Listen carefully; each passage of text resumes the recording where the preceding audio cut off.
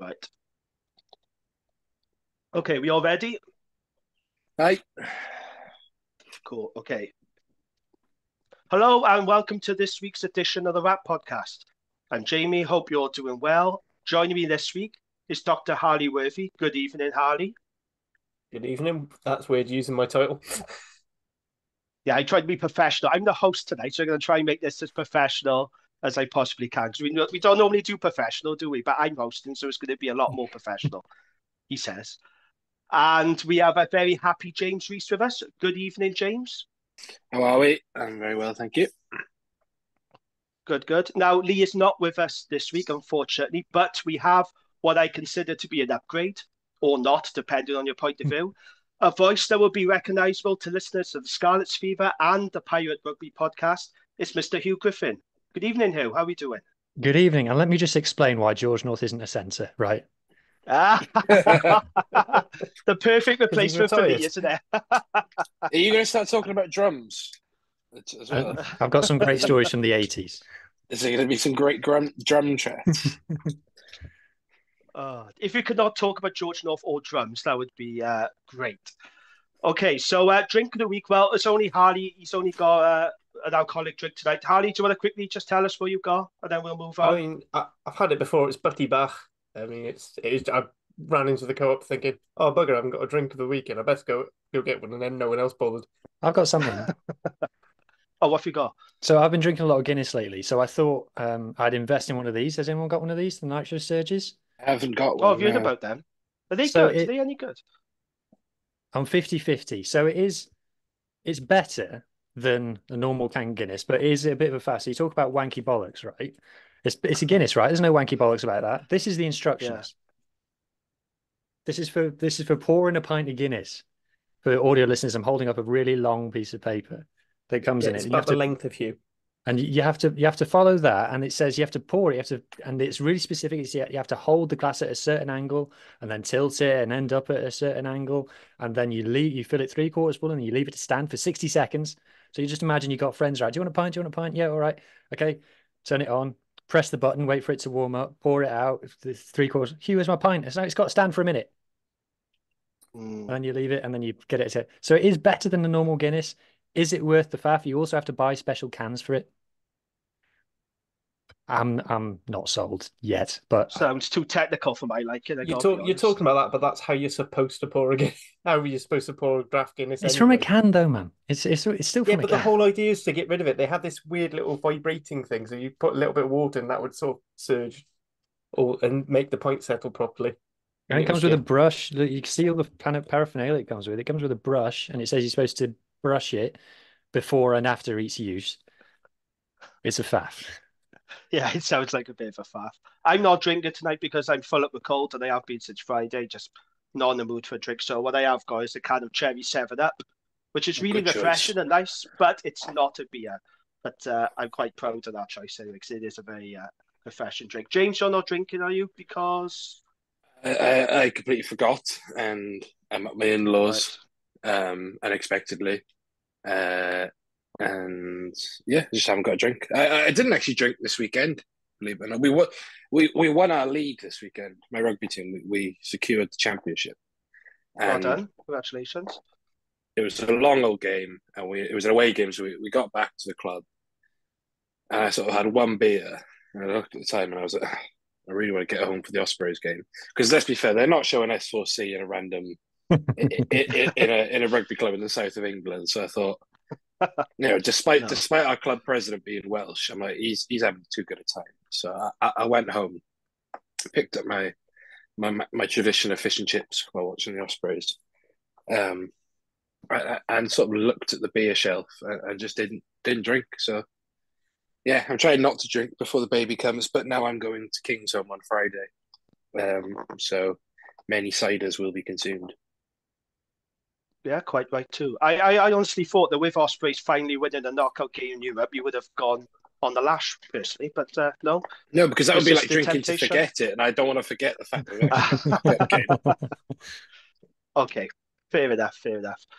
Right, let's move on to news desk, and we've got loads of news to get through. So let's start at the Ospreys then. So 24-year-old fly-off / fullback Jack Walsh, he signed a new deal. Ospreys have now also confirmed the signing of Phil Contessinger from Leicester. I know you've already spoken about that, but that was confirmed just last week. And they've also signed Stefan Thomas, not the Wales Online journalist, the prop from the Scarlets.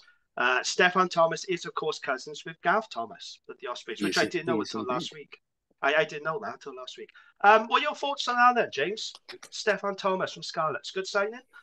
Yeah, I with front rows, it's generally more of a Duncan Jones signing than a Toby Booth one, by all accounts. And they, if I'm thinking back on the front rows that we signed permanently, they don't sign front rows unless they see something that will aid what's already a big weapon. You know, a big part of Thomas Francis wanting to come to the Ospreys over Cardiff Dragons or Scarlets is he wanted to work with Duncan Jones. Basically, they met, and Duncan said, "You're a terrible scrummager, or you're not to the standard where I think you can be." And Thomas Francis was a bit taken aback by that, and sort of motivated him. So they wouldn't pick him up if they didn't see something in him. Yeah, he's going to be inexpensive around, all season bar injury. He's not in danger of a Wales call up. That was James laying the groundwork for when he does get picked for Wales. He can say, it's Duncan Jones has turned. He's going to be a 2025 Lion. No, I think it's an absolutely fine signing, and I was surprised in how little he's played for Scarlets. That's interesting. Lee was not happy with the signing video of him in an Ospreys kit. He was not happy about that. No. How do we feel about that, by the way? Are we okay with that, about new signings when they're still with their clubs? I know there was a big hoo-ha when Ellis Genge did it, wasn't there, But how do you feel about it? I'll let a Scarlets fan talk about it. CatBoy, what did you think of that? No, it's offside for me. It is. I think there should be an unwritten rule. I don't even think it should. I think a written statement, text only, on social media, and that's it. I wouldn't pose with a jersey. I certainly wouldn't wear a full kit in the Ospreys changing room. Didn't even clean his boots, a dirty fucker. He's probably had a training session with you already. Yeah, I said in the group chat, I said, do you reckon he wore the kit in on Monday to the Scarlets? Sorry, lads, my kit was in the wash.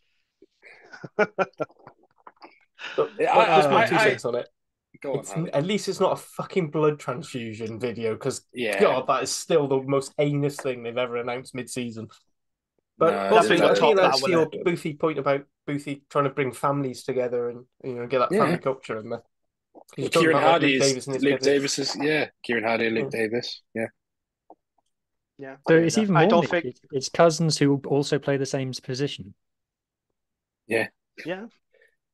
If we're signing Joe Cocknessinger on a 1-year contract and making him centre at the end of his career, I'm telling you, it's happening.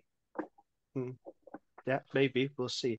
I was just about to say, I don't think anything will ever beat that blood transfusion Ospreys. That was a different management, different cringe. Nothing will ever top that, I don't think, for sheer cringe. Hey, we've made up for it now with that Crocodile Dundee one the other day was hilarious with Jack Walsh. And the Twin Town one, nothing will top that. Nothing will top the Harry Deves Twin Town one.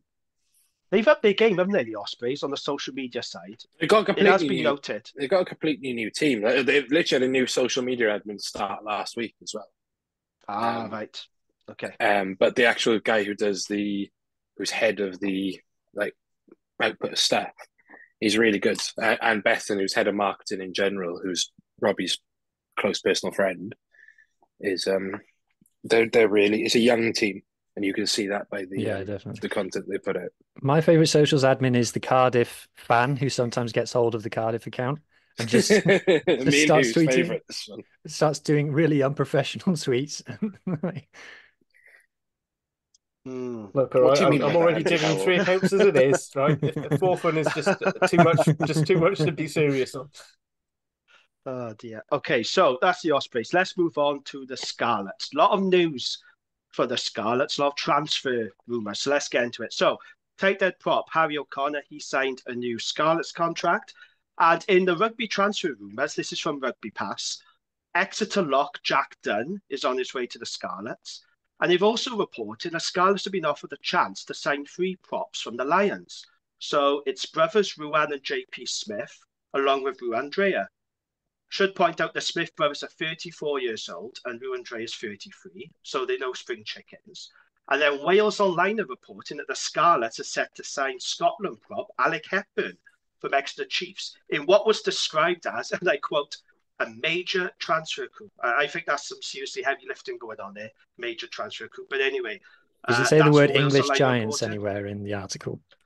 Nor does it say highly rated either. Those all powerful quotes are not in there. All powerful. But also Australian second row Max Douglas. No, me neither. He's being signed from Japanese outfit Yokohama Cannon Eagles. So a lot of transfer rumours coming out to the Scarlets. Huw, do any of those names excite you at all that you're being linked with? It's very... So we're going to do a transfer deep dive on Scarlet's Fever tonight. It's very difficult to say whether a signing is good or not until we know who's leaving. So apparently we've already signed 2 non-Welsh qualified locks in Jack Dunn and Max Douglas. We've already got 2 non-Welsh qualified locks starting for us every week in the second row and a third one starting at number 8. And then also Tane Plumtree, who is Welsh qualified, but he isn't exactly homegrown, which is fine. I don't have a problem with having non-Welsh qualified players, but having arguably 6 non-Welsh qualified locks at the Scarlets at once is odd. So it suggests that a couple are leaving, but then there's rumours going around that the 2 Tongan boys are staying, and I can't believe that Alex Craig is leaving unless he's been signed by Toulouse, obviously, or Leinster. I don't know. And the Alec Hepburn one as well, he could be a great player and fantastic. If you're going to sign non-Welsh qualified players, why sign current internationals for other Northern Hemisphere teams? Because it's basically the same as signing a Welsh qualified player in terms of availability. So all these players are great. And it's kind of been this trend with the Scarlets, because you remember last summer where everyone was worried about all the regions going bust, and we made like Tane Plumtree and Johan Lloyd and etc. Load of signings, and then we've made 3 in-season signings of Edwin Swartz, Manus van der Merwe. No, he hasn't joined us yet. He's for next season. Oh, right, okay. Jared Taylor, yes, he exists, and Joe Jones. Joe Jones. Oh dear. Will Griff John his ability to pick a tight head. Yeah. On the Lions props. So the reason that the Lions are looking to offload props is because the Currie Cup and the URC no longer clash, so they don't need as big a squad. So for people who don't know the hierarchy in South Africa, right? South African teams get their best players taken by foreign clubs. The Lions get their best players taken by other South African teams. That's how no money they've got. So when the Lions are ringing you up and saying, do you fancy a prop? We'll give you anyone. It's not a good sign. If I did want to get a prop from the Lions, it would be Nhlaba Kanye, because he's pure vibes and he weighs 158 kilograms. And he's definitely getting called up by Gatland. Yeah. But are these signings any good? I'm more interested in who's leaving, because if you actually write down our squad on paper, we are about 4 deep in every position, and there is some players that you would be shocked that still pick up a paycheck from the Scarlets every month. I'd be surprised if they're going to keep both Lousy and Faya Fifita. Purely because we have to. Well, that's what I mean, because if the budgets are going down, those guys are not going to be cheap if they sign new deals, are they? They're going to take up a fair chunk of the playing budget. So do you think both will stay then, Huw? Is that what you're hearing? The rumours from the usual places are suggesting that both are staying, even though it was also heavily rumoured just a few months ago that Lousy was already gone and he has since come back. Of course, I'd love to keep both. They're both incredible players, especially for Fita. But I've got no doubt that he's got his pick of clubs that he could go to, because he is probably the best player currently playing in Wales. Like, he's ridiculous. But yeah, I would love to keep them, but I would be surprised. But like I say, all the for all of the budgets are going down and for all the loss that we posted last week and things, all of the news coming out of the Scarlets is about how much money we're spending. So it's just a confusing one. With that though, Stefan Thomas pointed this out on Twitter, is that every rugby club is in debt, right, and post debt every year. Yeah. It only matters if that debt isn't serviceable. So all you're doing, if you're splashing this cash, it just means that you are definitely losing players who are on a lot more money. So Scott Williams, you just haven't, like, Ospreys are in that position because we've already announced that George North and Nicky Smith are going. So immediately people are like, well, that frees up money in the budget. So I just have to mention one thing on that. When you signed Phil Cock on a singer and Lance Bradley tweeted, yeah, players going from England to Wales, we do it differently here. I'm like, sorry, the Nicky Smith news was last week, Lance. We have memories. Also, you've got to forget Yohan Lloyd signed from England to Wales. Was he living in Bristol though? I reckon he was living in Chepstow. Like he's no way. Yohan Lloyd. Yeah. Well, I'm saying that when Lewis Rees-Zammit was at Gloucester, he's living with his brother in Cardiff, and then going around with mum's for tea every week. Gloucester might as well play in the URC next season because apparently, like every Welsh player is going to Gloucester. They could technically have a full Welsh backline. Yeah. Gloucester Welsh RFC. Nicky Robinson does not travel far for his agency work. No, that's true. Okay, so that's the Scarlets. Moving on then to the Dragons. So all last week, the Dragons announced their next generation signings. So these were young players that were given new deals by the club. And those players were Harry Ackerman, Joe Westwood, Shea Hope, Morgan Lloyd, Ollie Andrew, Ewan Rosser, Sam Scarf, and Ryan Woodman. Really good news for Dragon supporters. Because as I said on Twitter, good recruitment is vital for any club. But it's just as important to keep your young homegrown talent as well, because we've lost far too much of that to English clubs. So it's really important that all the regions keep hold of their homegrown young talent. And there's some very talented players in there. Harry Ackerman and Ryan Woodman, I think, will go on to really big things. And we know that Shea Hope and Morgan Lloyd and Ollie Andrew have been tearing it up in the Welsh Premiership. It's just whether they can make the next step up now to the URC. So, it's pleasing, encouraging to see us keep hold of our homegrown talent. And in surprising news today, there's two bits of surprising news. The first bit of surprising news was that Dragons and Argentina scrum half Gonzalo Bertrand has joined Cardiff on loan until the end of the season. I didn't see that one coming. What about you, Harley? That's a good pickup for you, isn't it? How do you feel about that? I mean, it's good to have an extra scrum half, as we were starting to look quite there with letting Jamie Hill go to the Sheep Shield, which again came out after the pod last week. He's left with immediate effect. It was basically Ellis Bevan and James's favourite ex-Osprey scrum half. Which is who? Remind us. Matt Aubrey. We won't say any more about that. Just because I don't want... Because James already has all the Squidges lawyers on retainer as it is. Bastards. Dragons fans are not happy about this. I've been on the forums. They're like, why are we letting him go to Cardiff? What's going on? And it's like, he's actually played 2 games for Dragons this season. He's had a lot of injuries. There's the World Cup. Also, he has started twice for Dragons in the past 2 years. We've barely seen the guy. So it's like, well, we're stacked for scrum halves. Why not let him go? I mean, I think it's the fact he's gone to Cardiff has pissed a lot of fans off. And actually, I make that now the 3rd player you've had from us on loan. Because there's Max Clark. Josh. This season. Yeah, this season. Josh Reynolds, Josh Reynolds, Max Clark, and Gonzalo Bertrand. So this is the 3rd Dragons player. Lewis Jones. Oh, thanks a bunch. Yeah, we should be really appreciative of that, shouldn't we? What's wrong with Matthew Screech? Oh, he's all right, I suppose. Don't get me started on Lewis Jones, though. Right, okay. Moving on. Can I say something very quickly? What? Is if there isn't a chant in the tune of J-Ho to Che Hope's name in the next year, you might as well release him. Because that is the biggest missed opportunity in Dragons history. The Cardiff Blues Brother guys, the guys in the corner with the drums, they'd be all over that straight away. Don't mention drums. Okay. No drums. Drums talk is banned on this pod. Right, so in the other bit of surprising news that broke today, Monday afternoon. Dragon centre Jack Dixon, he's retired from rugby at the age of 29. His decision to quit the sport after 13 years is not injury related. Dixon said, rugby and the Dragons has been a huge part of my life since I was 16 years old, but it feels the right time to step away, move on, and start the next chapter of my life. Dixon became the youngest player to play Welsh regional rugby when he came off the bench in an LV Cup match at Wasps in October 2011, aged just 16 years, 313 days.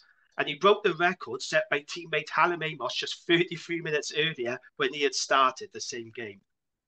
He made 172 appearances for the men Gwent over 13 seasons, and he currently stands 6th in the club's all-time appearance list. I actually think it's a bit sad, to be honest, because Dixon's been a great servant for the Dragons.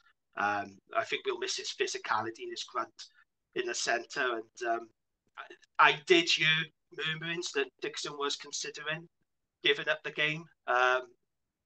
I just don't think he's happy with rugby anymore. I just think he wants a career without it. I think he's fallen out of love with the game, which does happen, I suppose, but it's a big shame. Yeah, because it feels like he's been around forever, doesn't it? Like I said, making his debut at 16. So I wish him all the very best in whatever he does next. A very these streets won't forget player.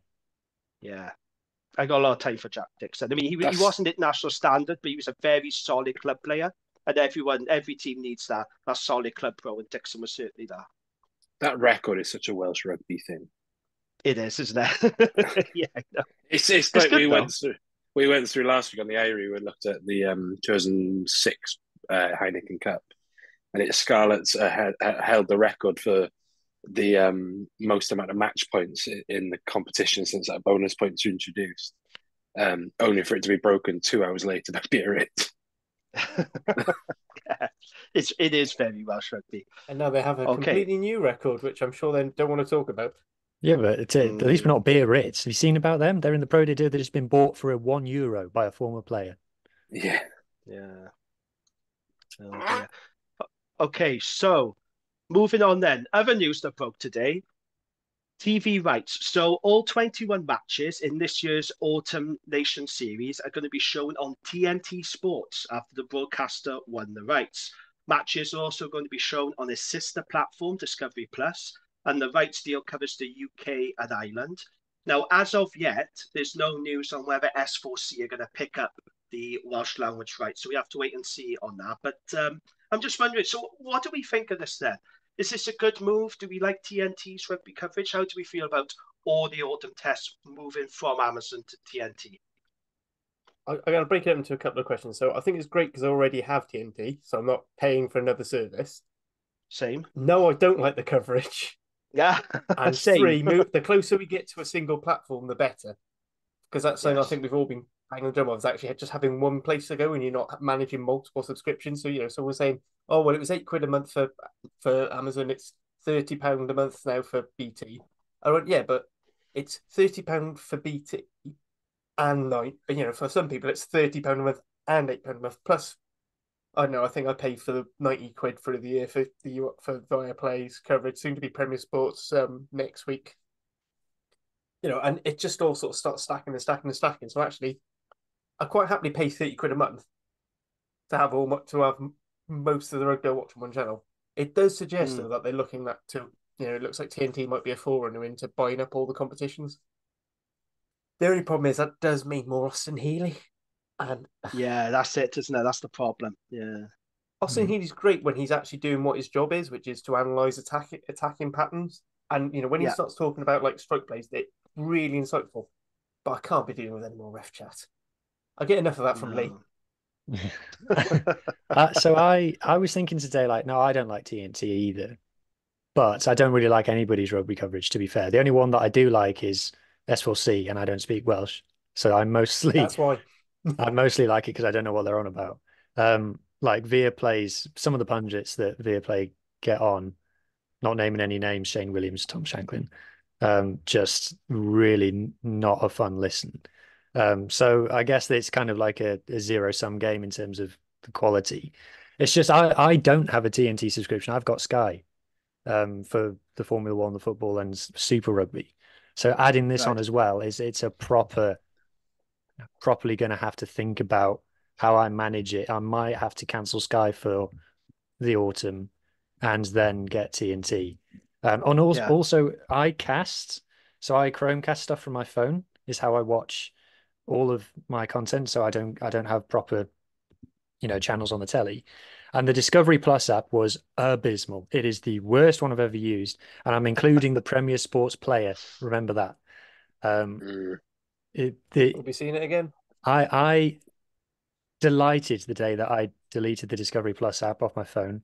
Also, unlike Amazon, where there's other good stuff on there to have it with, I had to flick through like Discovery Plus. There's nothing really good on there. Like in my opinion. So, I mean, you can say the same for Viaplay, but Viaplay is a lot cheaper.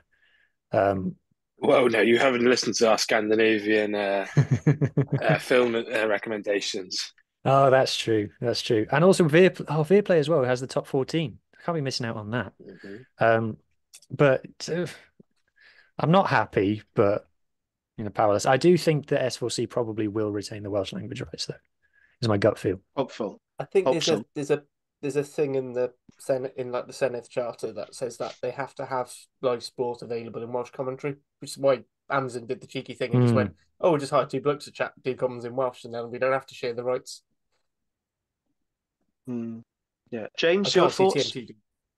I remember sending this rumor to you guys in the WRRAP chat, and you were like, "It might just be the England games," and I was like, "No, it's definitely going to be all of them, and it's a bad idea." I agree that rugby needs money, right? And this is clearly a big money deal. Whether we actually see any of said money is another thing. I don't mind it being centralized, right? I have no issue with that. If my issue is with the quality of commentary and the quality of what are we presenting to the public. I remember when Sky Sports had the Pro 12 and Pro 14 and various other things. They did some good stuff. Sky Sports with the Lion, when it was centralized, they genuinely had some really good stuff. When early days of BT, they had a proper Rugby Tonight show and it was really good. When Scrum 5 was at its best, it was a genuinely good show. And that's when, S4C was showing like Glasgow versus Leinster because it was a semi-final of the Pro 12 that year or something like that. So when stuff is centralized, I think quality can improve. It's just with the quality of punditry and commentary on TNT at the minute is so poor. They are not going to have a clue when Ireland and Wales play each other. None of the TNT pundits regularly watch URC rugby. Yeah, Sam Warburton and Brian O'Driscoll don't watch the URC. And Sam Warburton's a board member at Cardiff. Yeah. Did you see the bit in him last night? He's talking about none of the URC teams go away to South Africa and win. And you're like, you're literally on the board for a team that did it, you dick. But that's the thing. Like, this is the level we're working with. And actually, I was really glad at the start of the season to see Sarah Elgin's become a freelance because she's been popping up on Scrum 5 and everywhere else because she's great. Like, she's great as a headline presenter. But the level of punditry around it needs to be so much better. And Amazon, in all fairness, did it without agendas against referees and all this crap. They genuinely had a good product. I enjoyed it. They did. Yeah. And it was accessible, which is always going to be a win. Yeah, hired Gabby Logan. You get someone like Lauren Jenkins involved. So I have no issue with it being centralized. And that's where we're heading, is to a subscription-based centralized model. We all know this. Yeah, that's fair enough. Yeah. But I like Damson's coverage. I agree with you. I like it. And this is my concern with TNT. What you're saying, I'm concerned it's going to be too England-centric. Yeah. For the reasons you've already mentioned. Yeah. Well, at the weekend, the biggest game of the weekend was Stormers La Rochelle. Hands down the biggest game. Didn't have any pre-match build-up at all. Just started when the kickoff went. I missed recording it because it didn't show up on the normal channels. It didn't flash up. Is that because, though, it's a South Africa TV rights thing? I doubt it. Because the challenge, I know it's a Challenge Cup, but the Shark Zebra game wasn't even on Viaplay. I think it's because Challenge Cup, there's such a hodgepodge. If there's a local broadcaster who'll pick it up, so like obviously Ospreys was on S4C, so they didn't put it on Viaplay, whereas in like the URC, it's on both. Mm. Yeah, I'm just not sure. I think it's just one of those things. Viaplay just pick up everything that isn't covered, and even then, I think the Benetton game was still on EPCR TV. Yeah, it was, and that's mad. That was a big game. I think they're only keeping the. I think Viaplay only had the ones involving a French team that didn't have another broadcaster. So I think because it was Benetton versus the Lions, Huw versus Connacht. So I don't know if that was the case, but here he's actually right. It has. Nowadays we're getting like 5 minutes. Even on URC games and on Viaplay, you get 5 minutes pre-match. To be fair, I don't watch pre-match stuff personally. I've even like come up with activities to do that take 10 minutes at half time. I don't watch any of that. I just watch the actual game. That's absolutely fine, but you've got to have the opportunity for people to watch it and to enjoy it.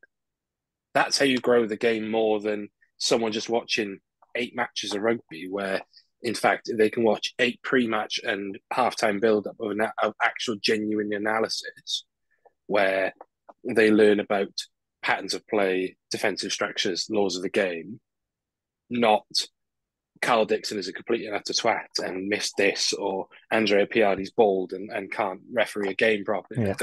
That's what it is. I do not want to hear Lawrence Dallaglio talking about Stormers versus La Rochelle. That's true. I don't want to hear him talking about anything, to be honest. Did you see when Sarries got absolutely destroyed by Bordeaux for the second time this year? He said, "Oh, it's because Bordeaux are a super club and Sarries can't compete with them financially." And it's like, so how the mighty have fallen. Yeah. No sympathy there. No, you're right, though. TV coverage has got to improve. And I'm still annoyed that I paid £7 to watch Zebra versus Dragons on bloody EPCR TV, and of course the Dragons lost. And I tell you what, I will not be doing it next season. I can tell you that now. We will not be making that mistake again. Right. Spit out my beer. I can top that. I once got a coach back from London to Swansea and decided to pay, it's like $5.99 for Gloucester versus Sarries on a Friday night, and it was fucking awful. Yeah. It was genuinely terrible. Yeah.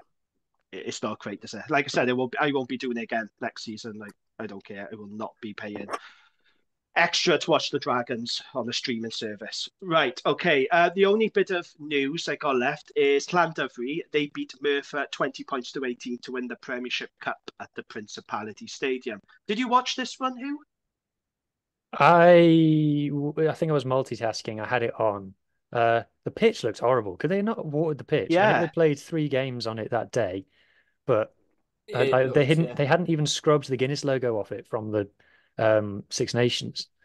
It wasn't a great game, and I don't know about Llandovery because they obviously got beat by Newport the other week.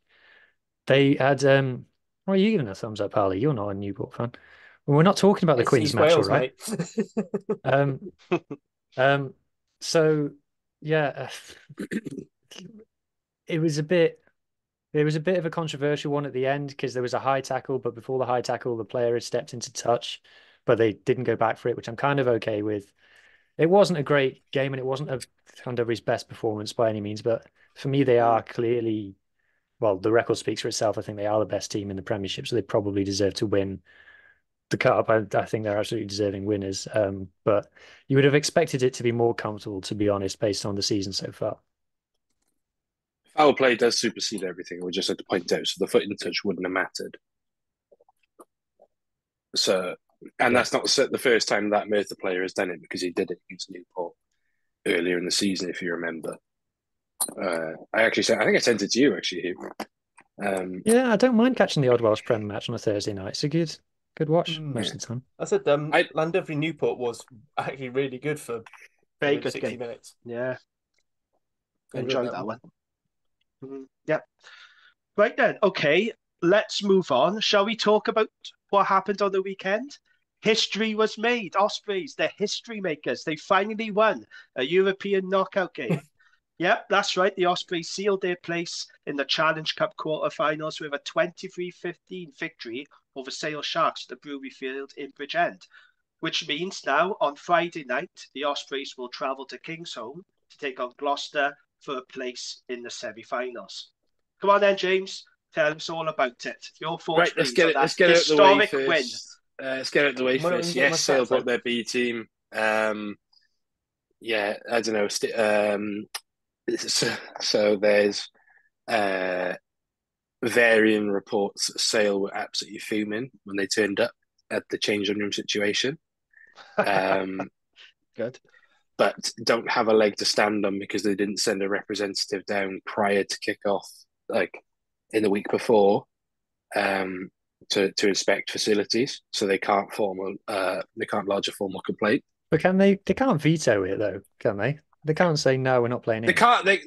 What normally happens is they just come down to look at what they can bring down in terms of facilities, and like, right, so we can bring. Do we need to bring more physio tables, or are there physio stuff like that, practical things. So yeah, Sale brought their B team down. They made 11 changes, but again, as I keep pointing out to people, that's not the Ospreys' fault. The Ospreys can only play what's in front of them. Exactly. Yeah. And that's a bloody good B team if I've ever seen one. There's some good players in there. Yeah, it probably wasn't the most vintage of games. It was back and forth, very physical, as we knew it would be. It was Sale, they like to play in the game line a lot. I thought we weathered the storm very well early on. Obviously, we went 20 points through it. Because it actually was raining. I thought our back row were immense. Harry Deves, how good is Harry Deves? Oh, he's so good. Just what a player. But as Huw said to me in a message, and he's smiling because he knows what I'm about to say, is I trust him with my life on a rugby pitch. But if it was a test, the 11 plus, not so much. He does, when he speaks, he is like, "You all right?" But in a good way.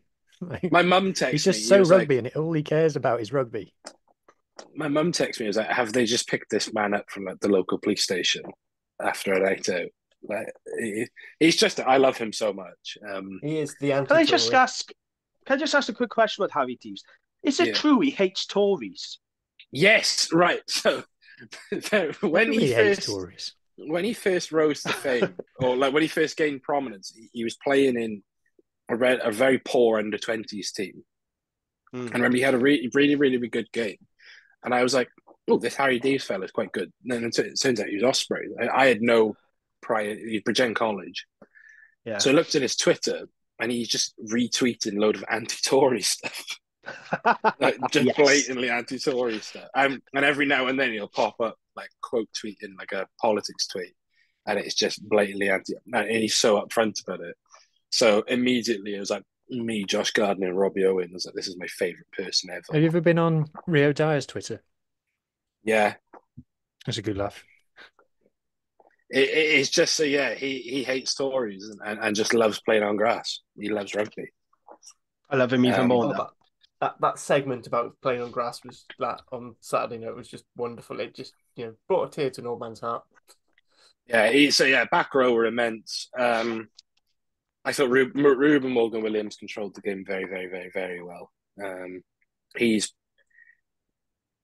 now Thomas is injured. He is Wales's most consistent 9 in club rugby, I'd say, form-wise, because he's played the most, I'd imagine. He was trying to remember his spreadsheet. Can I shock you? I haven't done any analysis on Ruben Morgan-Williams.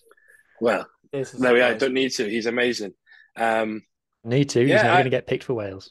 No, that's true. No, it's just a really good time. Scrum was great. That Asher Opoku Fajor, who's a fantastic prospect, demolished Wales in the under 26 Nations, got taught a bit of a lesson by Gareth Thomas. Same thing happened to him though down in Cape Town. Yeah, it happened at Northampton as well.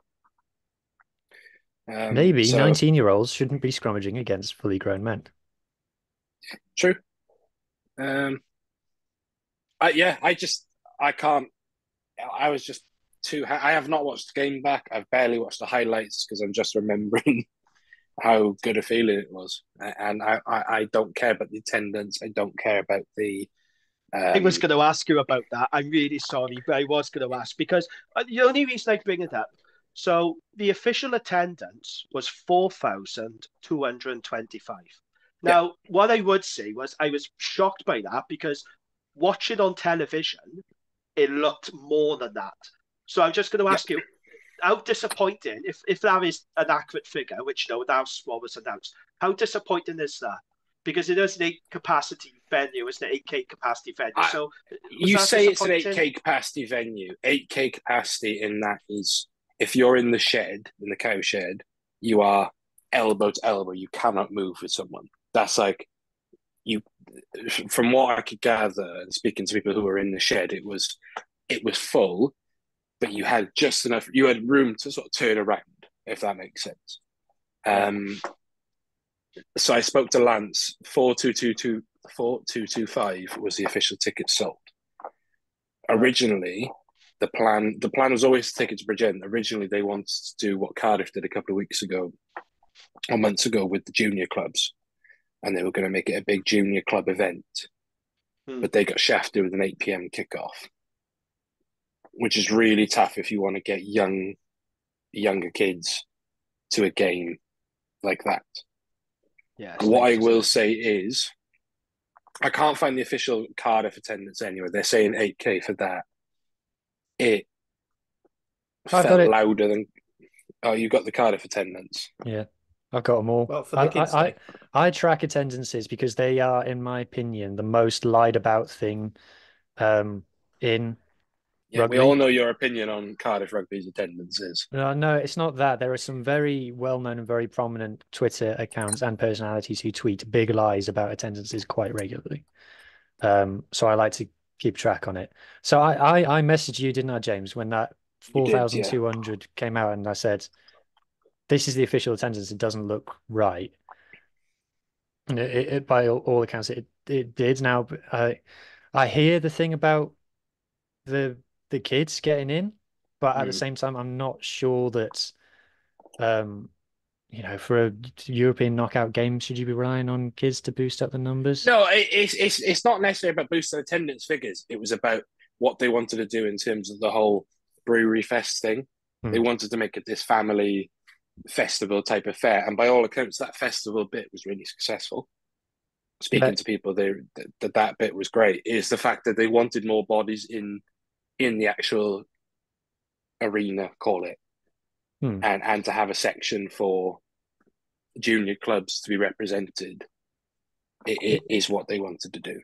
It did look great on telly, and I was, like I said, very surprised when that figure came out. It was 8,159 on New Year's Day was the official figure, and I was at that game, and you were in the gazebo. I was in the conservatory, yeah, which is where the big screen was in that. And speaking to Robbie and Yestin, it didn't look that much different, if I'm honest, and certainly sounded a lot better. You could hear the singing, the hymns and arias, the Emerald Heeds are in there, So, yes, the actual gate number is disappointing. Don't get me wrong, right? I'm not going to say 4,225 is not where we want to be, but in terms of atmosphere and how it all panned out, brilliant. And what really made me happy was speaking to Yes and Robert as well. It was a younger crowd. So you could see when they did one of the 800 crowd shots in the game. His name? Stephen Jones was so happy about. Yeah, it was. It was about. It was younger. It was students. It was 18 to 35, if you want to call it. That bloke hilariously trying to chop the pint, or groups of young. We had people tweeting us, the people who listen to the WRRAP Pod. Younger guys who are passionate about the club and things like that. So that was really pleasing for me. Is that at the Swansea.com, it feels like an older crowd, but at the brewery field, it looked like a younger crowd. So can we go back and talk about the game now? Absolutely, yeah. Well, we can. Yeah. Go on then. Go on, no, you go. You tee up the questions. I'll answer them. I had a few little stats just to go go on through. then. Go on. So the big one I'm really impressed with, because Ospreys have struggled. For me, Ospreys have struggled a bit in this area. If you look at the points per 22 entry, Ospreys are averaging 3 1/3 points for, which is decent. You're getting over a penalty time to Sale's 1.5, which meant you're holding them out. Sale had far more 22 entries. I think about double actually. So that's sign to the defence. Scrum and line out. Weirdly, this is according to Rugby Pass anyway, the scrum was awful. So Yeah, Ospreys scrum 63% at 63%, and but Sales was only 20, but you had a 93% line out. Sales down to a very nice 69. Because nice. and nails a stat because Jamie likes quoting it and Huw hates it. Tackle percentages. So Ospreys are 86% to James is 94%, which just says most of the traditional stats on this are bollocks. One interesting thing I found was pretty much all the rugby was played between the half. Everyone's possession was in between their halfway and the opposition 22. Pretty much almost all the ball. Yeah, that was to be expected though with the conditions. I think conditions and the sort of teams you both are. It was you're not going to play line break rugby in an Ospreys versus Sale defence, especially Ospreys defence as well. But it's not heavy amount of line breaks, is it? It's not, it's not Quinn's Glasgow line breaks or Bordeaux Saracens line breaks, is it? It's Johnny McNichol. Yeah. I was going to say Cardiff, make loads of line breaks, just do fuck all with them. So yeah, the defence stat doesn't surprise me in terms of how we actually set defensively. I thought that's where the back row really came into their stride, because it was set up for Harry Deeves and Justin Tipperick to attack the breakdown, and they did. There was that absolutely wonderful Harry Deeves turnover. That I know exactly the one you're on about. But there's, and I think it was. I'm pretty sure it was first half, and it was the Big 12 who went on a crash ball.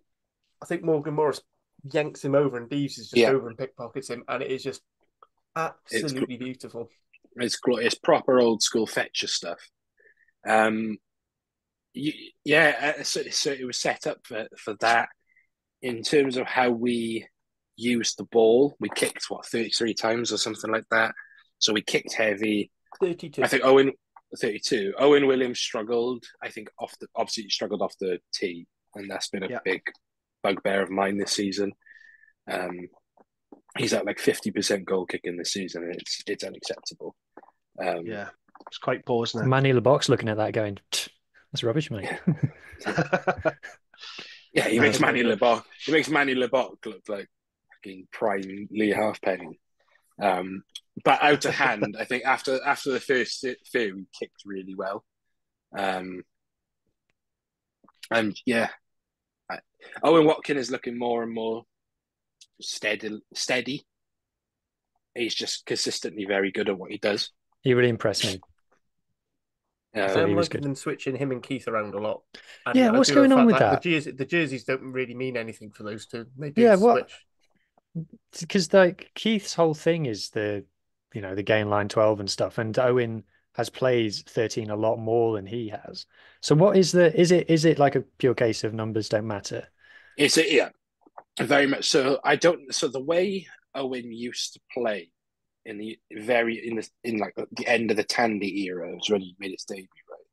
Was the way Ospreys used to play, the centres used to set up on either side of the ruck, and they would lead the line from either side of the ruck, which is a very common thing anyway. So they used to do that a lot. So it would have been the likes of Matavesi, James Hook, take a pick of an Osprey centre with Owen Watkin.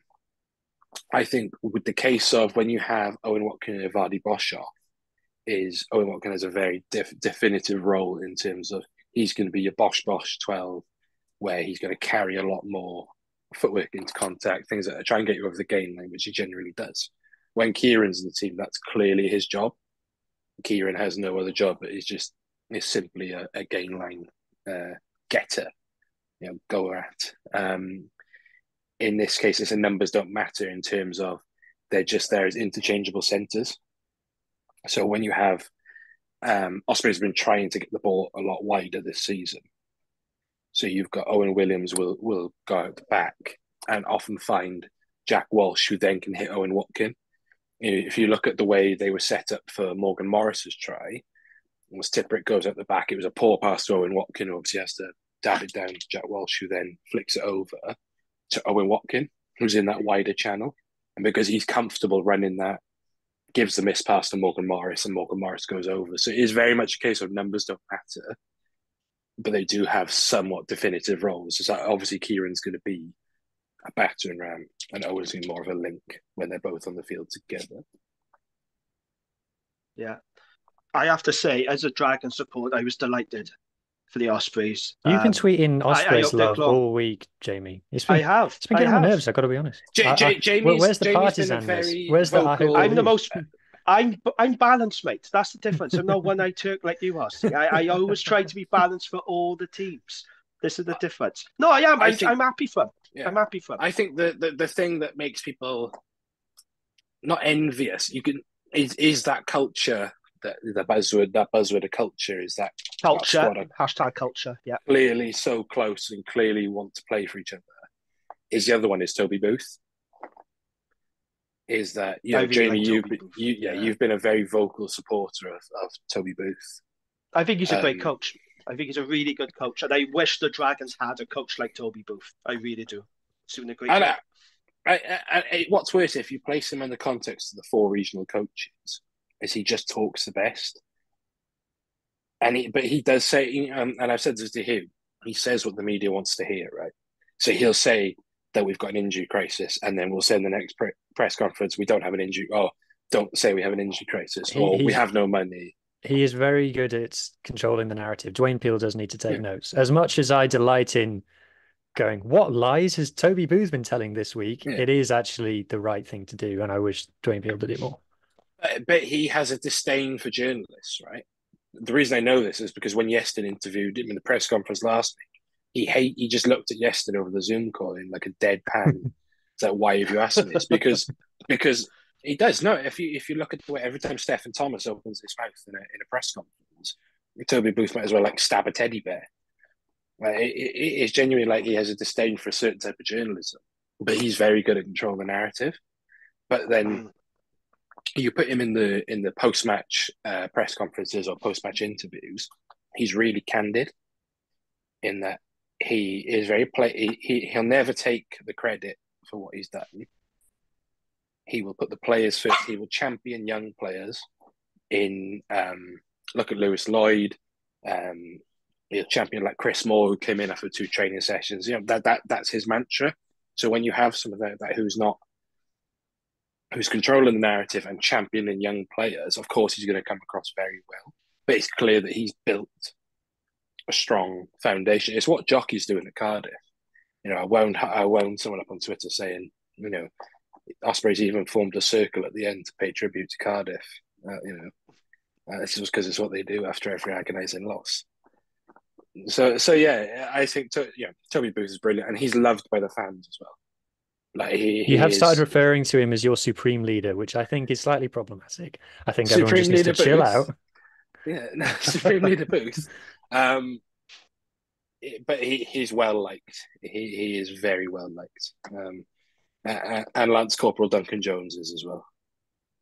But he is the most experienced head coach, though, isn't he? Like, out of the 4, don't forget the other 3, like Dave Flanagan, Dwayne Peel, and Jockey. They're pretty much new to head coaching. They're learning on the job. And Booth has that advantage of having that experience in other clubs. Plus, he has got the best squad to work with in Wales. Booth has only been a head coach once.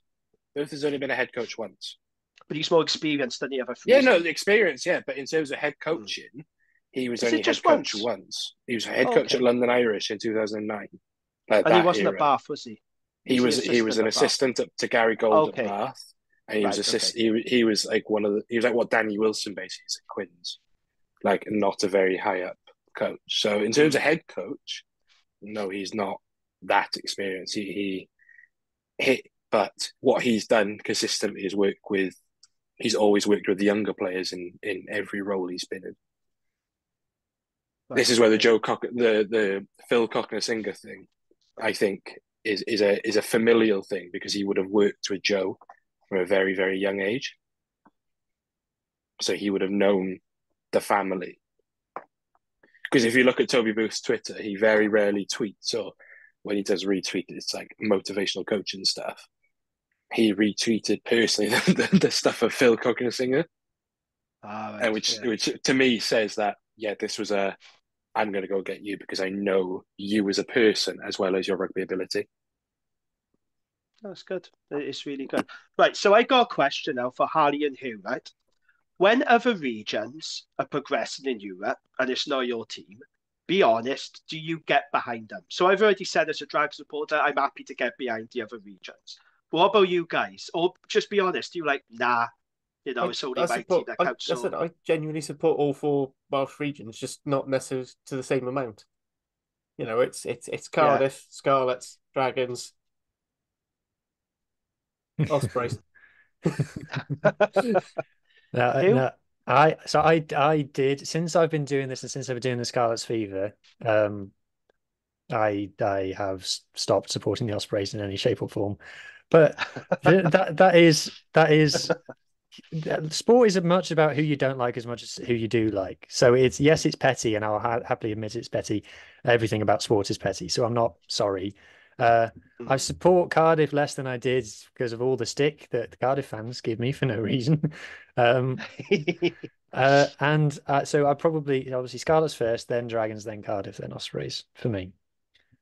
But I did used to support them all reasonably evenly. But now, since I've been doing this, I've become more petty and more partisan and more small-minded.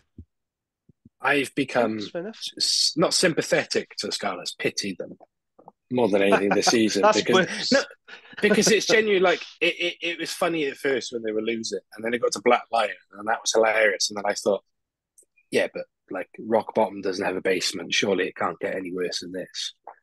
And then it just sort of kept going down. And I was like, it's not even funny anymore. Like there's fans genuinely distressed and are going to walk away from this club.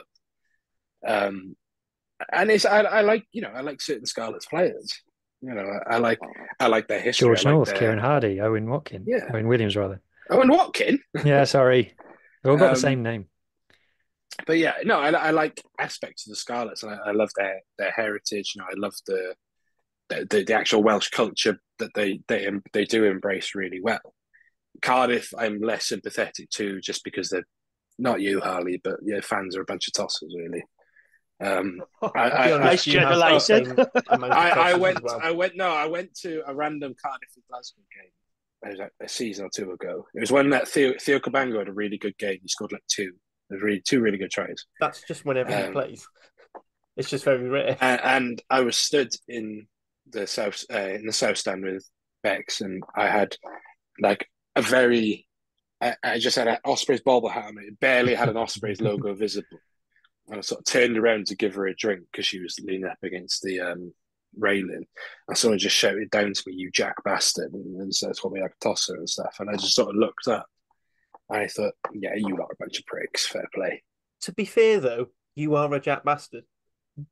Look, I ain't gonna deny it. And then Dragons, I've had nothing but good relationships with Dragons fans. They're great. I like it when they come down to Swansea.com.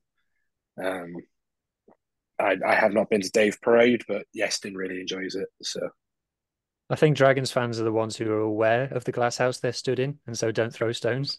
Whereas I think there are fans of other regions who aren't aware of the... but so are we. Oh, shit.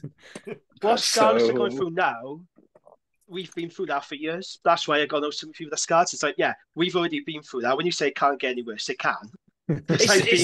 I've been following this for years. I know exactly what it's like. Don't talk to me. It's the denial for Scarlets fans. Yeah. It's the denial. It's the. Yeah, but we're actually a really good team. Like, we're actually a really good team, guys. I'm like, and that's sort of like, I listen to every Fever pod, right? And at the start of the season, even though you were losing, the optimism was really high, and it was like, oh, we're trying to do this, we're trying to do that. Yeah. And then even like here was a perfect example. And you want my say, because I say it to him every week. And it's just like after 1 week, you and Martin just snapped, and all the hope just fucking fell out. I can't remember what game it was. I think it was Connacht away, and Lee was trying to talk us into it being a good performance, and we were just. I think you started to go just before that. I think it was one of the weeks before, And because I remember like ragging on Scarlets fans after Edinburgh, because I remember Edinburgh, you and Lee. I was convinced we were going to beat Edinburgh. Yeah, and then I still think we are. And then it got to the Connacht game, was a really good example. Actually, you and Martin were like, "No, this is bad. Like, this is actually genuinely bad." so it is, but that's what representative. What some Scarlets fans or a lot of Scarlets fans are like is that denial. But then you do have other Scarlets fans who it's like it's a competition to who can be the most negative, and you do have a bit of that. And there's a lot of that on social media as well. There's a lot of that on the Ospreys Facebook as well. Ospreys Facebook is notorious for it. Like we had one, there was one guy on after the game on Saturday who was just going through the negatives, and you're just there like, lad, we just won a European quarterfinal, and you're saying that Owen Williams is standing too deep, and it is funny. It's genuinely funny. You got to call out bad performances, though. That's fun. Yeah, you've got to call out bad performances, but not 10 minutes after you've just won a knockout game. Like, no. Let it settle a bit first. Yeah. Harley, are there any bad eggs amongst the Cardiff fan base that you care that springs to mind? None that Lee allows access to the pods. Which caused some fantastic fun for me on my other socials. Him having blocked a few of them unanimously, no matter what, on all the accounts. So, there are definitely some absolute arseholes on the Cardiff one. One of them helps present this pod and the Cardiff pod, but gotta say, Cardiff fans are the best fans at replying to other teams' stuff. I don't know. Ospreys are really good for it against the Scarlets. Yeah, but that's just the Scarlets. Though. I have Cardiff fans in a lot of things that I tweet. You probably have the exact same Cardiff fans, though. Let's be fair. It's not all the Cardiff. It's literally the same 3 or 4. There are 3 or 4 Cardiff fans go around as a little group, and they've managed to get a Scarlets tag along as well to help. Oh. Weirdly, Dragons. Very few dickheads Dragons fans. So again, for Jamie for that. Glass houses, stones. Yeah, we're not going to be throwing shade at any team a week given the state that we've been in for the past 10 years. But although I have done on many occasions, but I do recommend everyone, if you get a chance, go to a Scarlets game with Huw because it's hilarious. His running commentary, particularly I'm going to a game with Huw this week. I'm going to a game with Huw this week. I decided who I'm going to support because I can't cheer for the Ospreys. So I'm going to the game on Friday. But you also can't cheer for Gloucester because I know what you said about them. Yeah, I'll cheer for Max Llewellyn and nobody else. I'll wrap up this bit about the Ospreys game now. So we are going to the game on Friday as a pod. We're going to meet up beforehand. That's nice. Yeah, it's obviously me and Yes have known each other a few years now. And obviously now we've got Robbie involved, so we're going to meet up. I'm taking my my best mate and godfather to my son for his birthday, and the third ticket is unclaimed. So Mr. Huw Griffin is going to travel down from Leamington, the glory heights where all the Wasps plays. There's a lot of you. Yes, I would just like to point out my tickets are free. Big up to Jamal Ford Robinson, Gloucester Centurion now. What a grifter! You're going to have to support Gloucester, or at least wear a half and half scarf or something for that. I'm not. I've got a great anecdote for the Irie this week about rugby players and specifically a rugby player dad that I went to a gig with in. So I went with Jamal and Ben Morgan's dad to a gig in Swansea in November 2021, and it was have you all watched Ted Lasso? Yes, I haven't. So, I have. Yeah. You know the busker in season 1 who they find in Richmond Park? Oh yes, the one-man band guy. We went to see him in Swansea because he's quite a heavy rock artist. He's very good. So we went to that and just got incredibly drunk in the bunkhouse in Swansea with Ben Morgan's dad, who's a heavy metal rocker. Excellent. So thank you, Jamal, for that. So yeah, we're all going as a pod. By all accounts, so Gloucester tweeted about an hour ago that about 7,000 tickets are sold already. I reckon Ospreys will take up maybe 1,000 fans, 1,000, which is really? what they took a similar number. It was 1,000 was the figure that they took to Saracens last year. Oh, right, okay, yeah. So I have seen a very well-known Ospreys fan tweet that Saracens game was mostly Ospreys fans. I wasn't there. Yestin was there, and he said, and I think Yestin and Robbie were there, is that Ospreys definitely outsung the Saracens fan. That can't be hard, though, can it? Let's be honest. That's true. I think that's my joke. Is long-running joke that there's only 3 Saracens fans, and one of them is Huw Griffin. I've seen Saracens in 2 English Premiership finals, and both times there was more Wasps fans there than Saracens fans. Wasps they're not even a club. Were not in existence at the time. So yeah, and they took a good. I think they took about 500 plus to Leicester as well. So there is an appetite for away fans, and Osprey Supporters Club are very, very good at organising the away travel. Like they will. So yeah, we're going up. So we're going to hopefully do some video, vlog stuff. I know Hugh's doing one for. I'll do one as well because I'm traveling from London up to Gloucester and then to Cardiff. Okay. So yeah, looking forward to it. Excellent, good stuff. Have a good day. So yeah, that's the Ospreys, history makers. They finally did it. They are in the quarterfinals. Congratulations to them. Right, let's talk about women's rugby then. So Wales. It's resuming the Six Nations this weekend. So in round 1, Wales lost to Scotland at Cardiff Arms Park, 18 points to 20. Very disappointing defeat. And then in round 2, rather predictably, England did thump Wales 46-10. Next up, it's Ireland on Saturday at the Virgin Media Park. I think it's now called, isn't it, in Cork? So, Harley, how do we feel so far about Wales's campaign? Because it's 2 losses so far. We are bottom of the table. Do you think Wales are regressing? Is that fair to say? Because I know you did say something to me in the group chat. You said you felt like we were regressing a little bit. How do you feel about the campaign so far? I do think maybe regressing was a bit unfair. I feel like, thinking about it and thinking about the opposition as well, I feel like it's more that we almost stood, certainly against Scotland, it felt like we'd stood still and they'd advanced so much more. And looking at the game, it was like, yes, our forwards and tight carry was great, and that kept us in the game. If anything, if we'd drawn that game, because Lakey George at the last minute conversion to draw the game, it would have actually been a bit unjust to how well the Scotland team had played.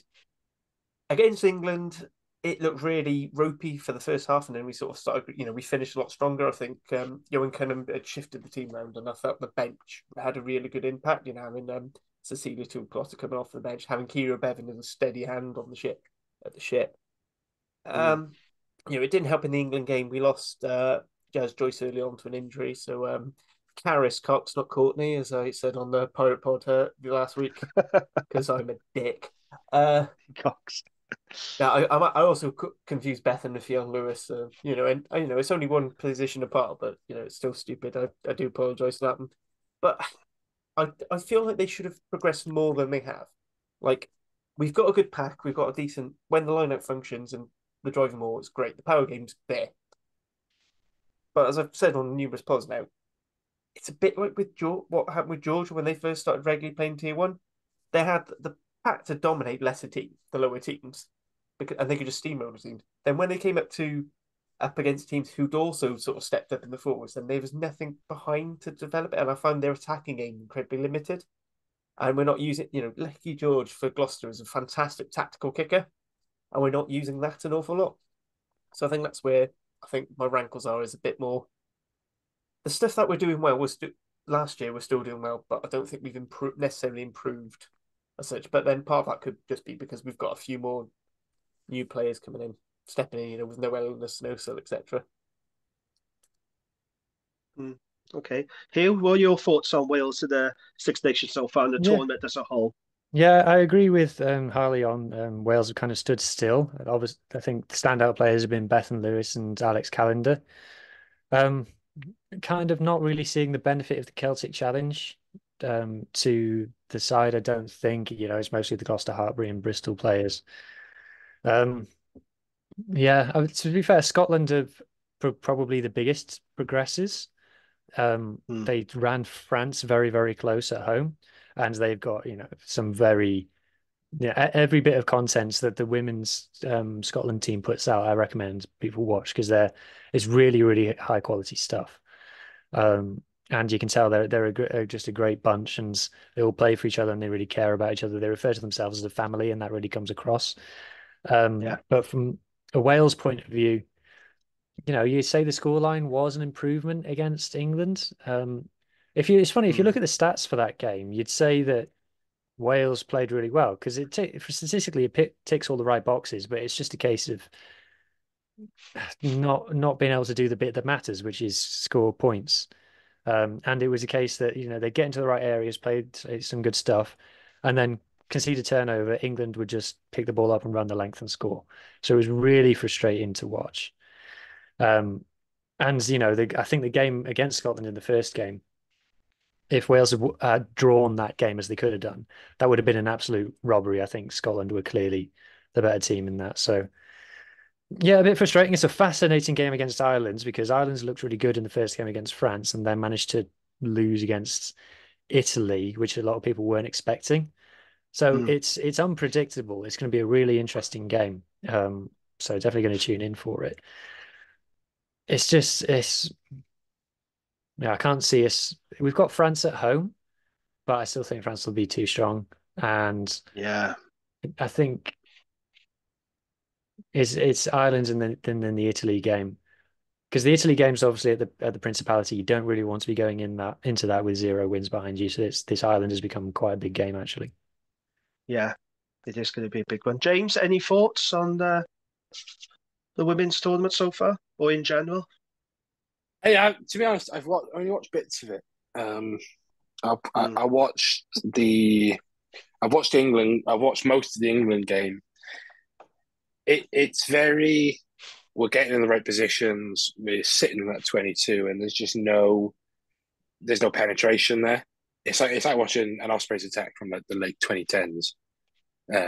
It's just nothing. No, it's like it's.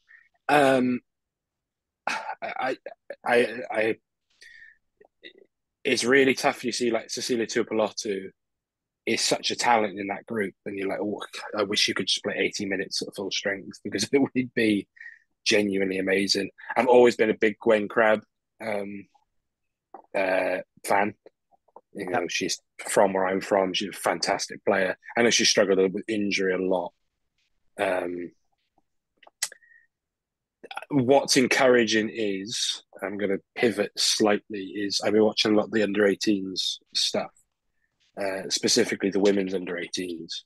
And there are some players in there who, if we use the Celtic Challenge properly, they're in Brython, they're in Gwalia, and used to their fullest potential, then the platform that Johan Cunningham's got will only be elevated further on.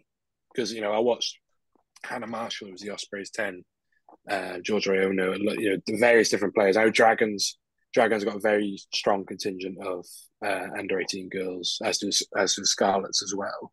Not too sure about Cardiff. As well as RGC. RGC actually have the strongest component, I'm pretty sure.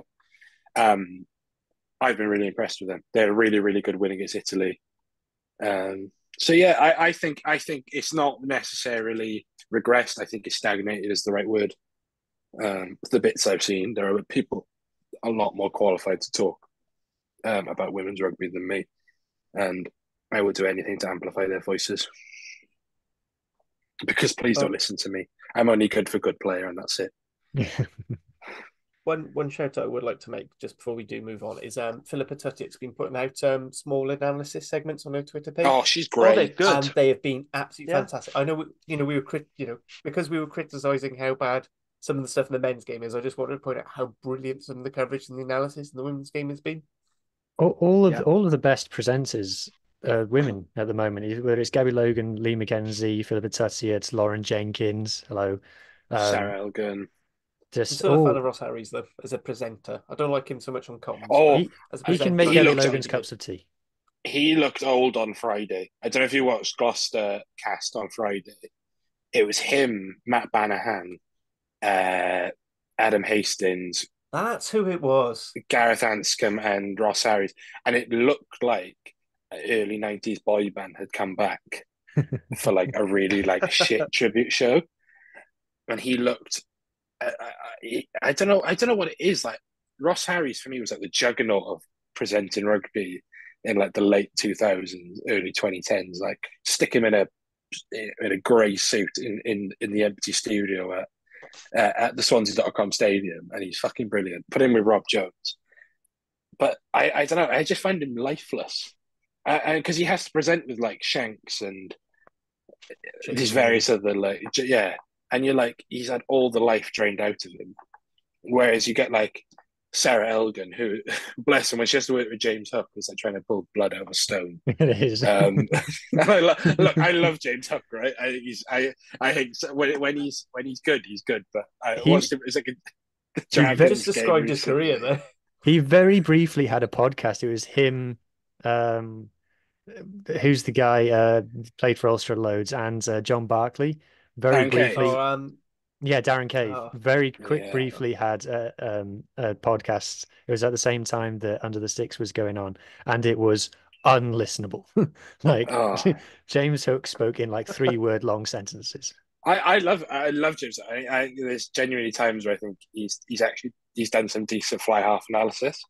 Then it was the most recent Dragons game. I think it was a Dragons Zebra game. He was like the one of the presenters for, and I was just like, fair play, Sarah Elgin. You deserve a fucking Oscar for this.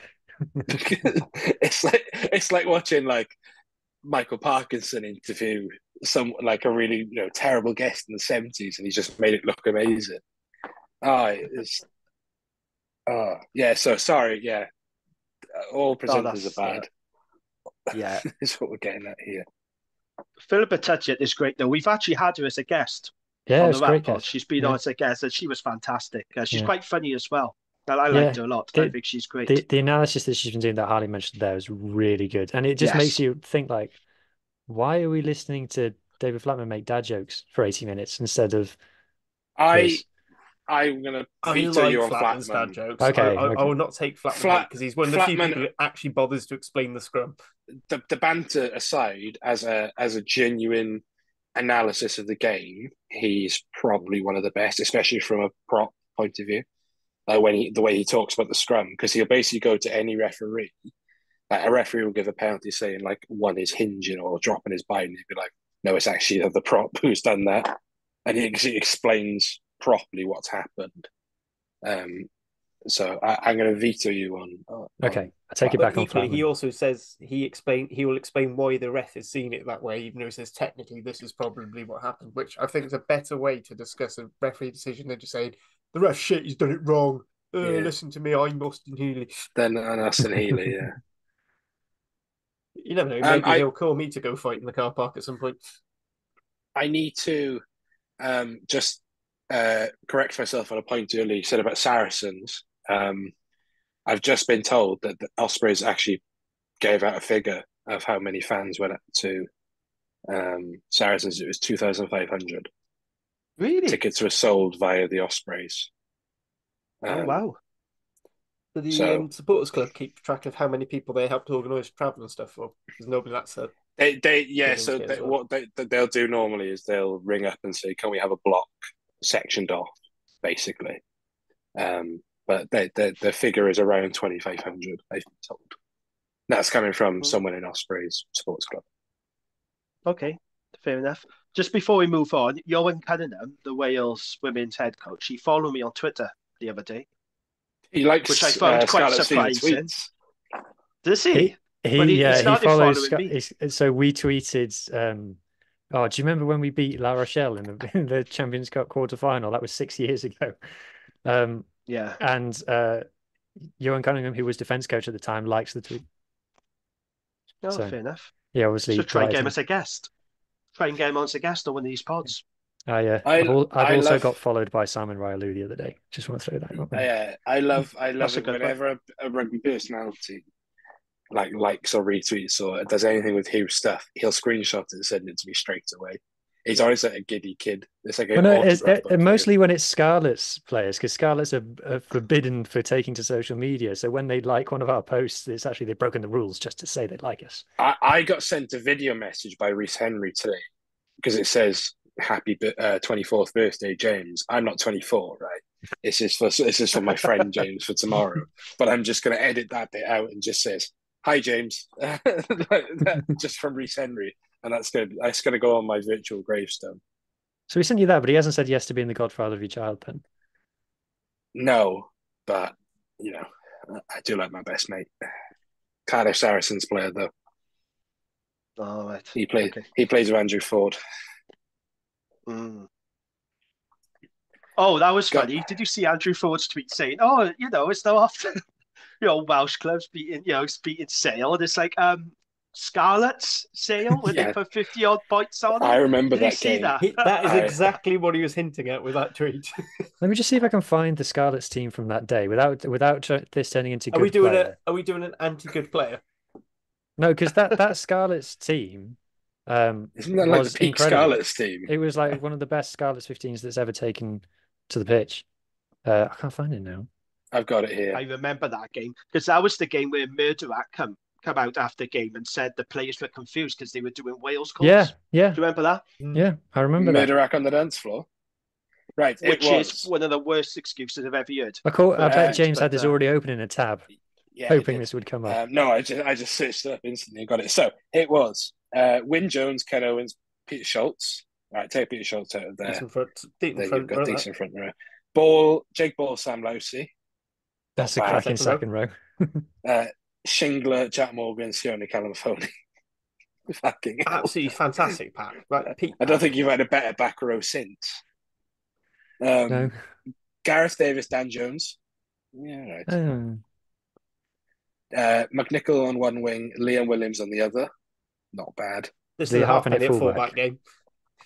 Johnny Williams, Steph Hughes. Johnny Williams did go off after 33 minutes, so I will say. Of course he did. And then Lee Halfpenny at fullback. So we had the ultimate. I think that's probably the only time those three played together in the back three. So then you had Elias, Steph Thomas, and Javan Sebastian on bench, who on Sky Sports is just listed as Sebastian, like he's some sort of Latin American singer. Or then footballer. Lewis Rollins, Blade Thompson, Dane Blacker, Sam Costello, and Foxy on the bench. Not a bad team at all, is it? That's when Foxy was mobile as well. Yeah, and just the Sale one wasn't bad.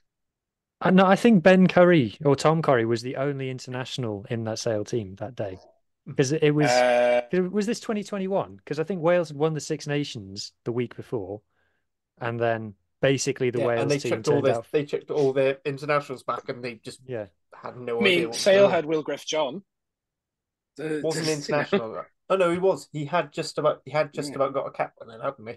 No, he didn't get capped until he'd already played for Scarlets. Will Griff John got the best agent in world rugby. That bloke. He'll never go without a top job. And whoever's flogging Sale tight head props is doing a heck of a job, to be honest, because they've just got Scarlets on speed dial. I don't know how he does it. He fails upwards. That guy. Fair play to him. Will Griff John is going to like Moana Pacific. He's going to be a lion next, or like Fijian Drew. Toulouse be signing him up now. If Mark Orders was picking the British and Irish Lions, Will Griff John would be in there. Reece Webb. Right. I genuinely do not know how he got that impression of him being a really good scrummager, because he never played for Sale. No, he didn't. Right, let's move on then. So, Gloucester Ospreys, the big one, Friday night. James, what are you expecting from this game? How do we feel about it? How big a challenge is this going to be for the Ospreys? It definitely presents a different challenge. It would be a wider game.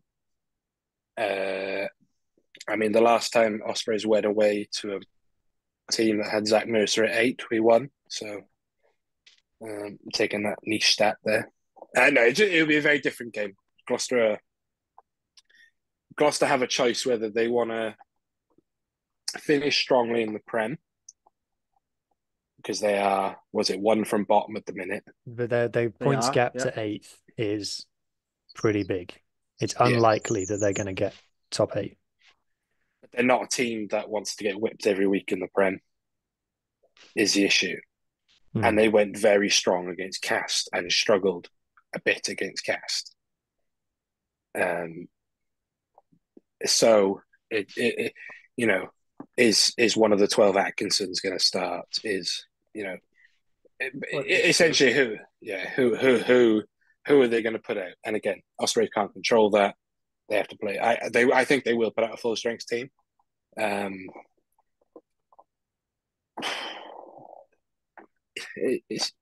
think we might have the edge a bit physically up front. Yeah. But it's a 4G fast track. They've got game breakers in like Llewellyn, Santi Carreras. They've got 3 really sharp 9s: Caelan Englefield, Stephen Varney, Charlie Chapman. I'm not sure if Varney's injured though. He might not be. I think he played. He did play Friday. Yeah, I think he was fine. I don't think he came through it fine. I don't think he was supposed to start. I think Chapman pulled up or something, and he started. Yeah, it was Englefield pulled up. Sorry. Yeah. And then you've got players like Ollie Thorley, who I really like, who is never going to be an international player, but is a bloody good club player. So it's going to be a challenge. I don't expect us to win simply on the fact that it's away, and Kingsholm is a very finicky and tough and just gnarly place to go. But it's not exactly a fortress. You know, Bristol went and did a bit of a smash and grab recently. Cast put up a much better fight than they had any right to. I mean, Cast went there in the group stages and got smashed, and then took an even more rotated squad on Friday and put a good performance in. So, yeah, I just think there's got to be, we've got to take our points. So the missed points from Owen Williams can't happen. I think they need to give Jack Walsh the kick and tee. Jack Walsh is, if you base it on 20 plus kicks, he is like top 6 or something like that in the URC this season for kicking percentage. So yeah, we've come through it relatively unscathed in terms of injury. So news wise, Jack Morgan and Derry Lake are not going to be ready. They are more looking like the tour to South Africa. Okay. Sam Parry's seen a consultant this week to see basically how bad his hip injury is, which is never a good sign. So I've reserved that he's not playing. Do you think he was ever fit for the weekend, or do you think that was mind games from Boothie? 100% he was never fit. I heard. I said this from the start. He was not fit. I said I would not believe the Ospreys until 5 minutes in, and he's like carried the ball twice. Given that Lance Bradley tweeted during the game, "It's not raining." I don't believe much of the Ospreys. Well, in all fairness, we put this in the chat as well. It wasn't raining when he tweeted it, and then it just started pissing down. So I expect we'll see pretty much the same squad. The only rotation I can see is potentially he'll put Nicky Smith in at loose head.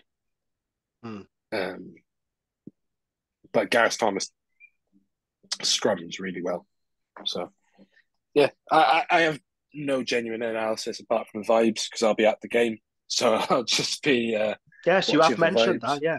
On a freebie as well. Grifting. Yeah. Top grifting. Yeah. Well done. Top grifter. I will say that we need to give Gloucester the respect of being the Premiership Rugby Cup champions, beat Leicester in the final.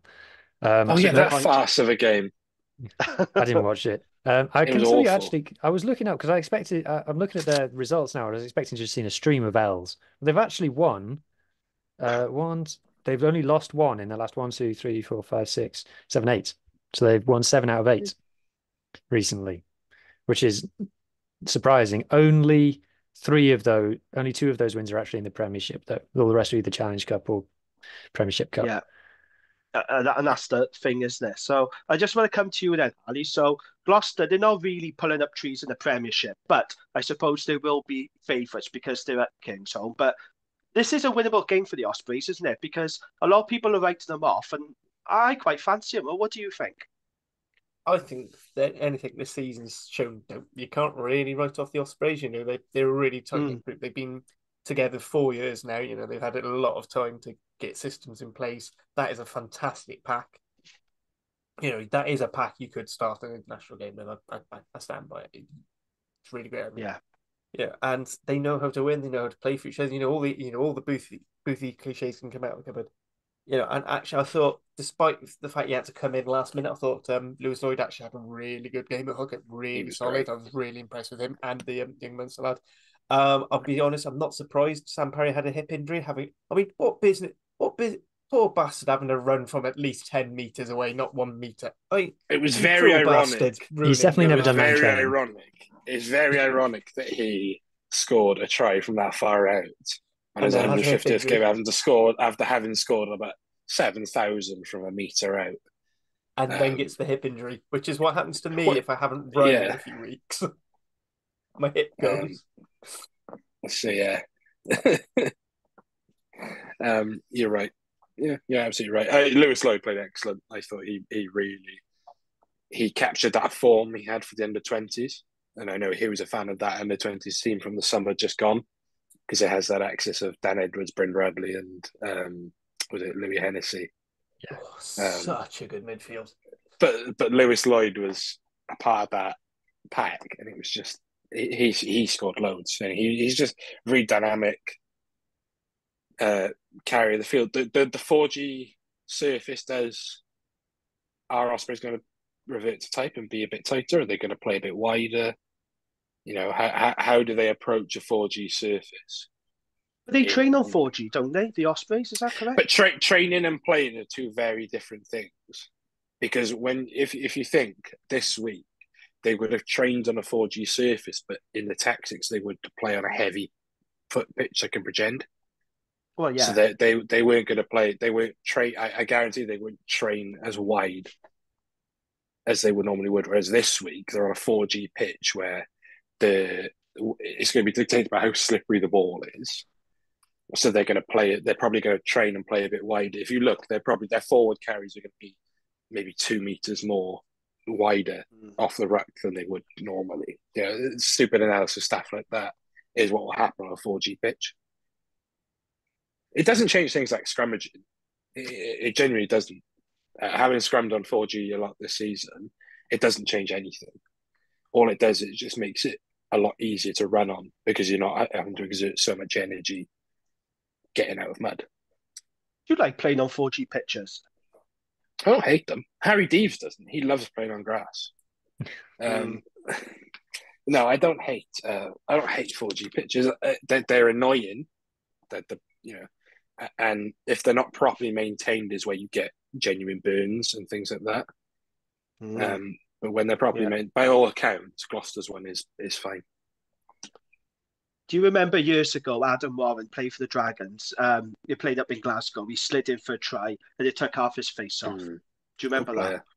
That's one of the most gruesome burns I've seen. It's horrible. It looked like Freddy Krueger. That was one of the first 4Gs as well, though. So I think they're still, as they're working, they're getting better and better with them. I remember the Cardiff one with all the little black balls, and I remember all the players getting like purple knees and stuff off it. Well, that's what I mean in terms of there's too many of them and they're not properly maintained.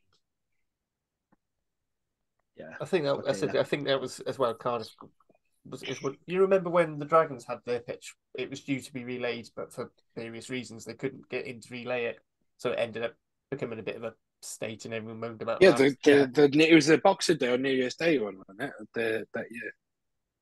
I thought it was more towards the end of the year, and it was just basically it sort of cut up because there was just too much sport on there, and it was time to relay the pitch. And it's a lovely pitch now, though, at Rodney Parade. Beautiful pitch. Rodney Parade looked very good.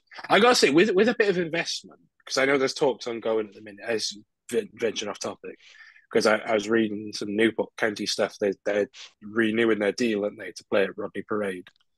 Yeah. With a bit of investment, I genuinely think that it could be one of the best looking grounds in the Irk. I think I love Cardiff to cap. It's a really good location as well. Because that's it. City centre location. The few times I've gone there, we've driven once, which is near a really nice multi-story car park, but it's also quite close to the Newport Central Station.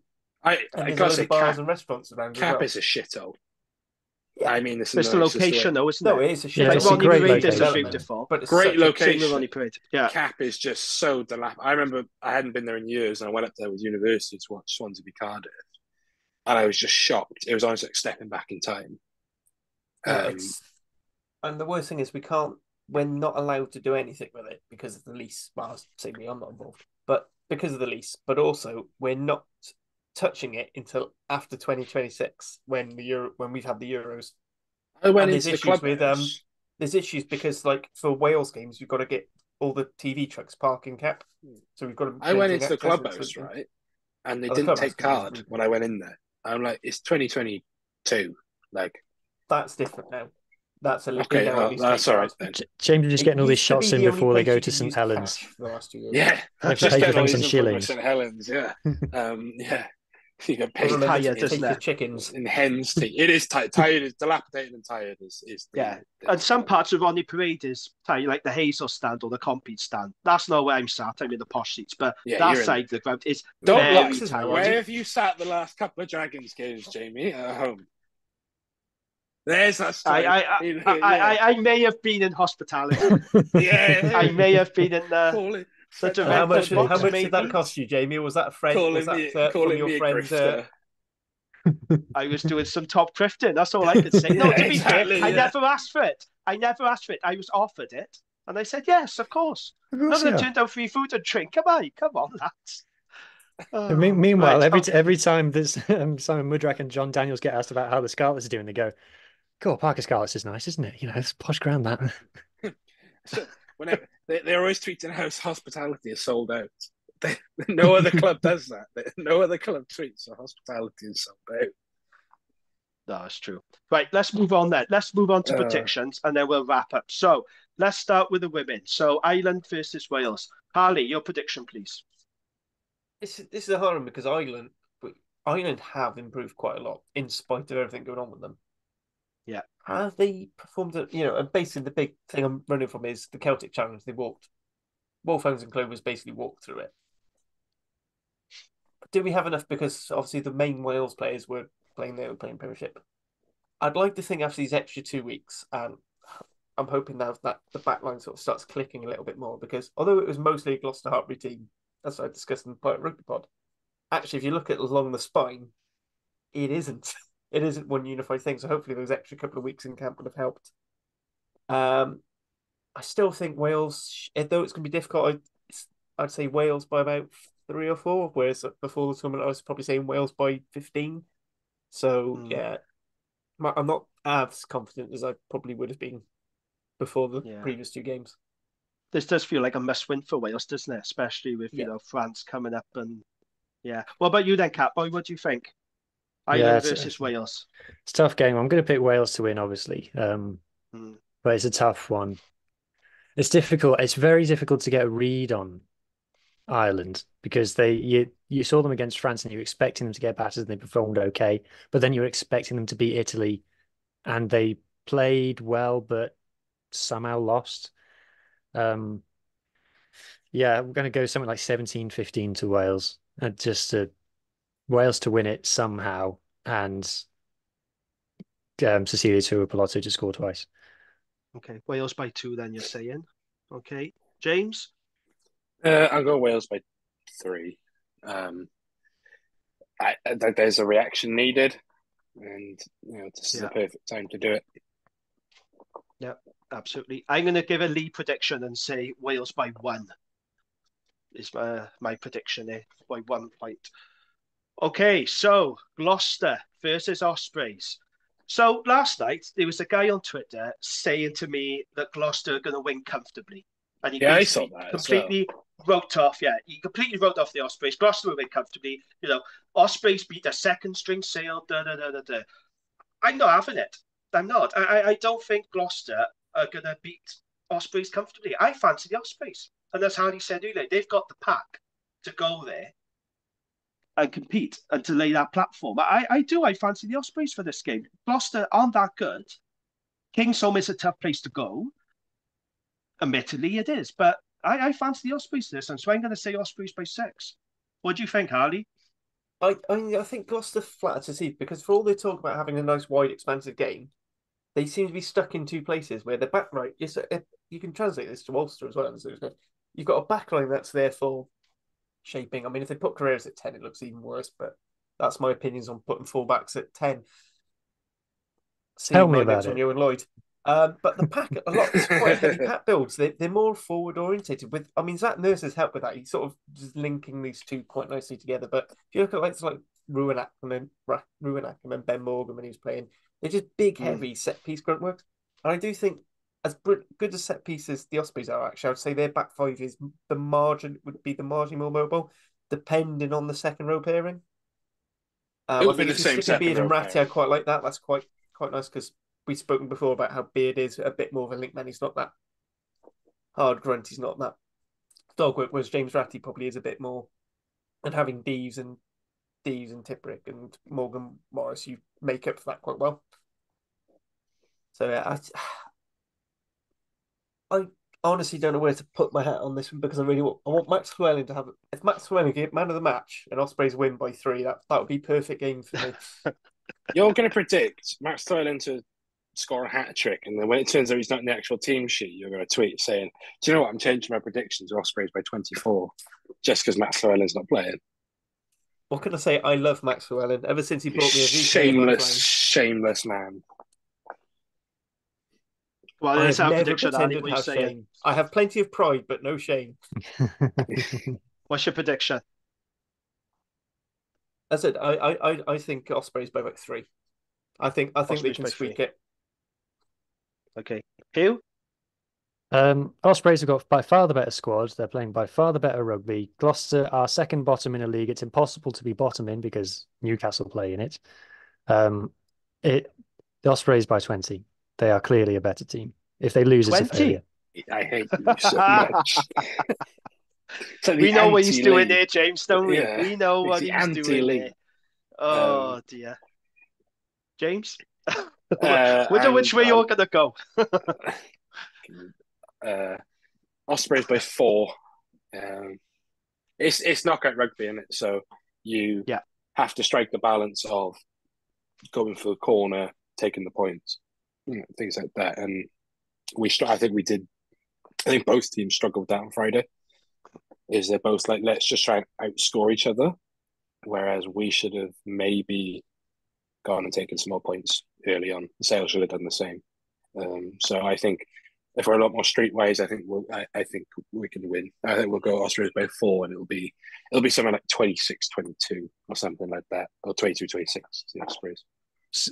Gloucester to score last and give you massive squeaky bum time. Yeah, no, the Ospreys way. I said this to Jamie in the wrap chat that day. It was 20-3, and Jamie was like, "Surely you've got this wrapped up by now." And I'm like, "Jamie, this is the Ospreys we're talking about now. It is not all this season. It's not the Ospreys way. It's not wrapped up until the scorecards submitted in the clubhouse after the game. That's how little confidence I have in our ability to close out games." In the World Cup, when Wales were beating Australia by 40 points and there's 5 minutes to go, and my girlfriend comes in and she's like, "Oh, you've won this." I was like, just this could go wrong yet. Yeah, it's the same with the Dragons, though. Like the Dragons could go 13-0 up with like 10 minutes left to go, and I still wouldn't trust them to win. They'd still find a way to balls it up. That's how little trust I have in the Dragons. And I have seen them lose so many times for winning positions in the last 10 minutes or so. So I do understand that feeling. But good luck to them. Good luck to the Ospreys. Good luck to Wales women. Gentlemen, that's a wrap. Harley, James, thank you as always. Huw, thank you for stepping in for Lee tonight. That's much appreciated. My pleasure. We'll be back next week. No problem. We'll be back next week. So until then, take care and goodbye. That's stuff. Bye, though.